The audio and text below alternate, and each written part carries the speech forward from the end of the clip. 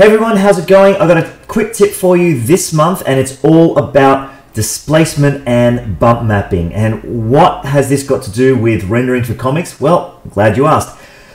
This method is important for something like background elements, and it is vital to know about because you're going to have to decide if you want high-res stuff in your scene, or if you can get away with low-res stuff that just basically just casts shadows that look good. Now, what I've got on screen are two objects with the same material, and I'll take you through how this material is set up. It's basically a diffuse shader with a brick pattern, which is a procedurally generated texture within a blender, and one is actually a very high-res mesh, as you can see here. There's lots of dots here, right?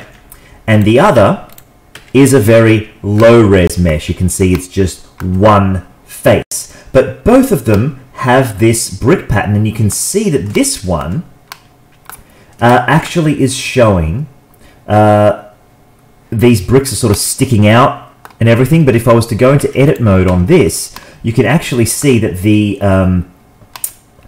plane itself is flat. What's going on with both of these, and why is there a difference in how it's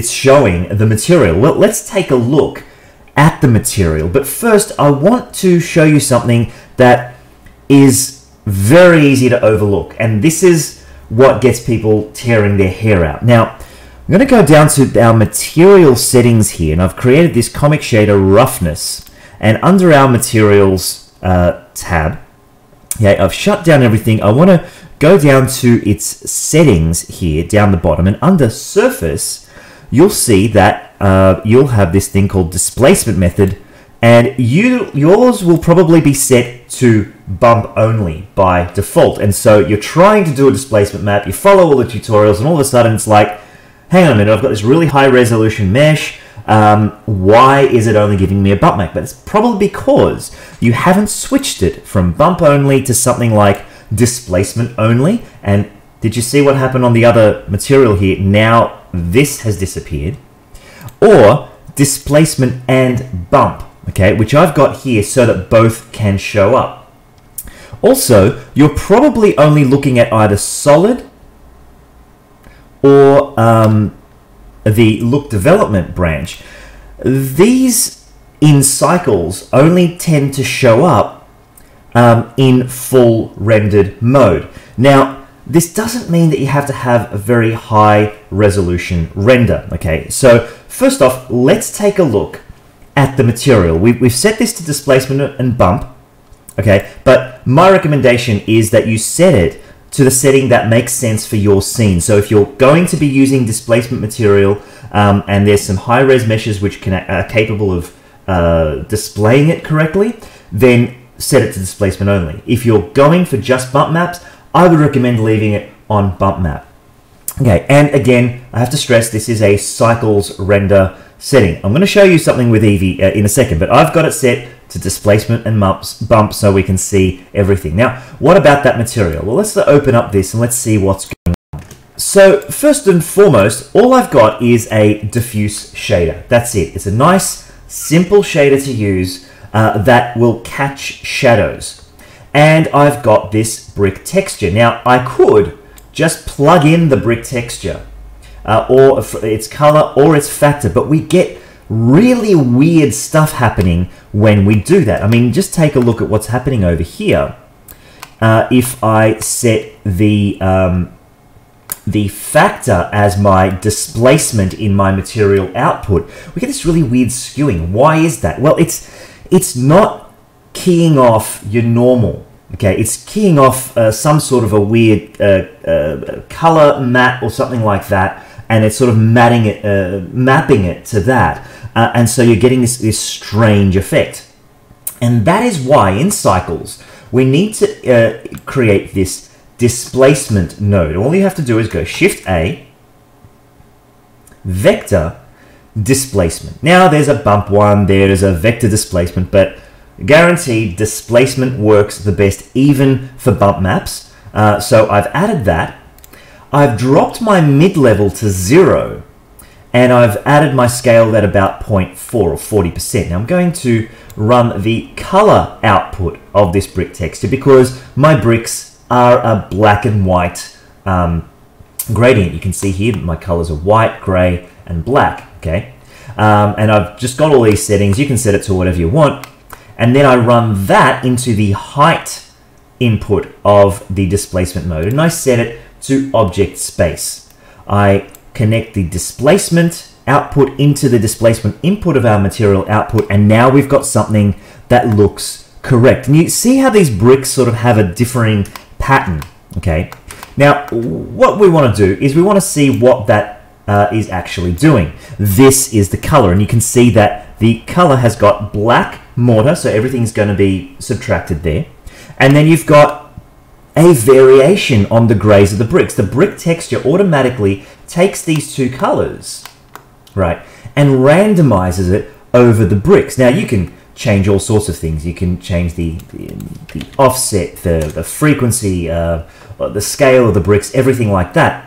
And because it's a material, when we set this up, so let's just bring that diffuse thing back, it means that we can change things like the scale, or you know, the brick width, or anything like that to be something really interesting on the fly, and the object responds to it. So that is essentially the material. It's really, really simple to set up, and because this particular object is a very high-res mesh, that means there is information in that mesh to deform.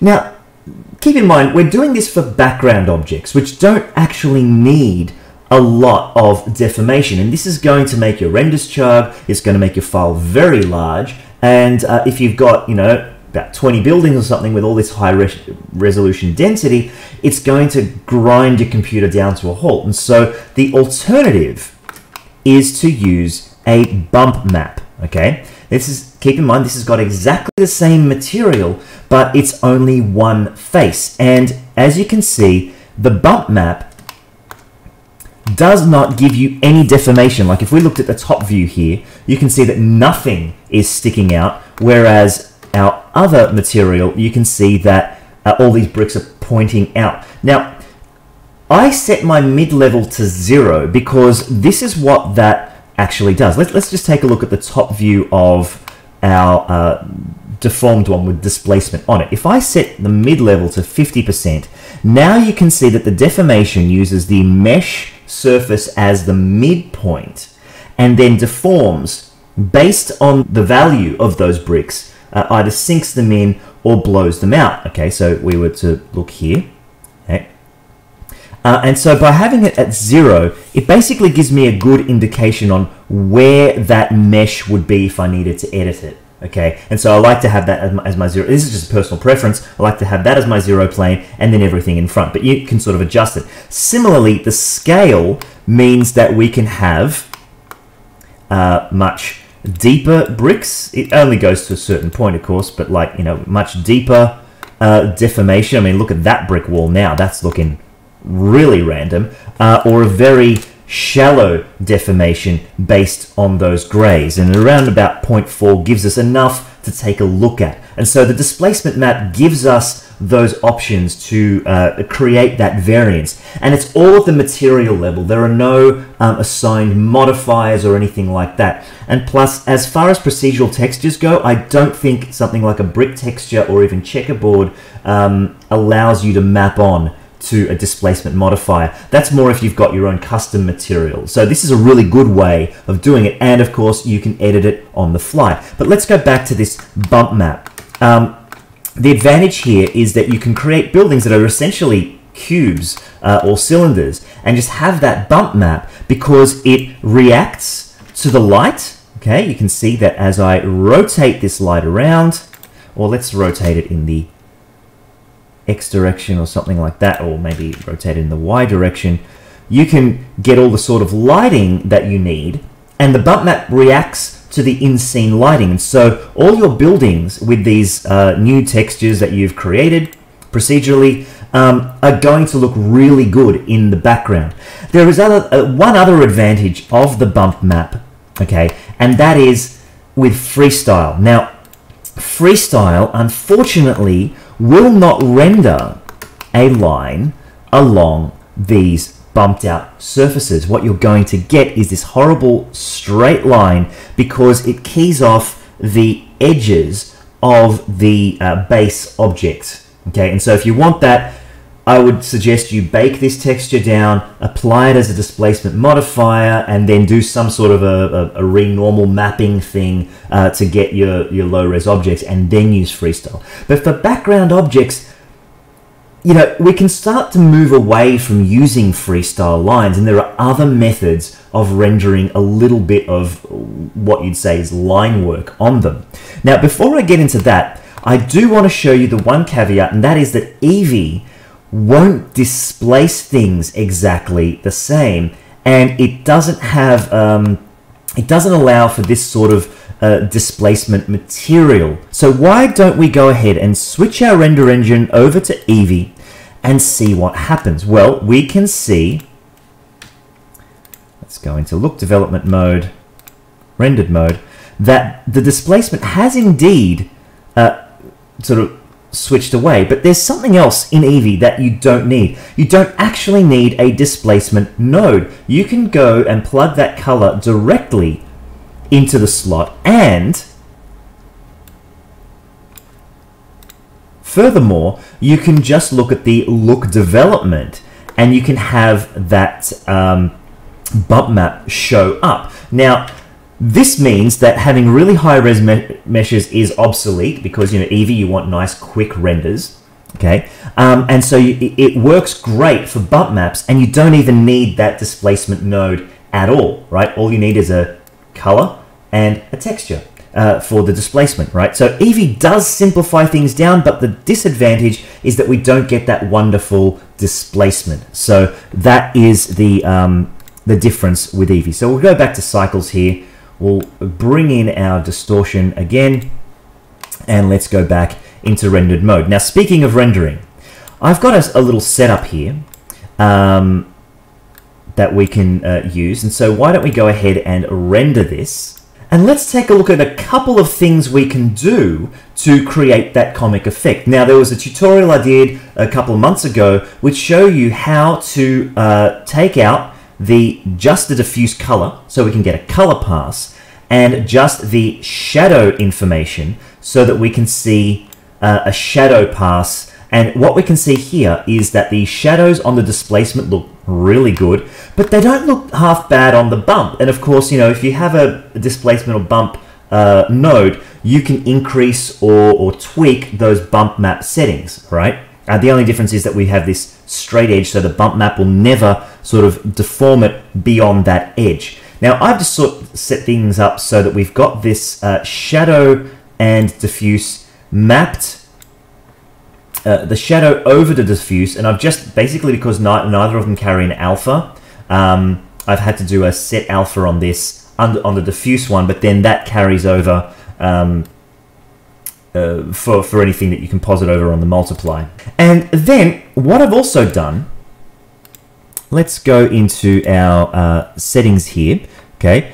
Under filter, I've got environment and surfaces, but I've also enabled my normal pass. Now, if you do want some sort of hokey line work, there is a hack here, and that is using the normal pass. You can see that we've got this lovely blue and red over here. You can do a few things with this, and so what I'll do is I'll just sort of take you through my particular hack to create rough line work for background images. Okay, so this would be on a layer that you don't do any freestyle, because let's say you do want that displacement to show up, but freestyle is cutting it off with its edges. Okay, what we do is, first off, we get a separate HSV will do, and let's take a look at the value of that normal. You can see that we get this lovely black and white, and so if we were to invert that, we'd have some really nice black. So why don't we go ahead and add an invert node on there. The contrast isn't great, okay, but it will do for now. And then we can just mix it over, or multiply it over our combined image here. Let's go multiply. And we have the beginnings of what could be like almost like a faded out type of line work. So if we were to take that away, you can see that's what it looks like. And if we were to bring that up, we can get this sort of line work. Now, this is by no means a substitute for something like Freestyle, or if you're using the LandPR build or whatever. This is great for backgrounds because if you get right in there, there's a little bit of fuzziness in there, and it's just one of those ways that you can get some edge detection that is halfway decent, but I'd only sort of like do it for background objects where you just sort of need it a little bit faded, okay? And so that's my quick tip for this month, all to do with displacement. You can get this working file in the link below the video that you're watching here on YouTube. If you enjoy these videos, do subscribe to my YouTube channel, and if you're feeling at all generous, you can support me for as little as $1 a month over on Patreon so that I can continue to create these videos and this content. Okay, this is Paul for now, signing off. See you next time.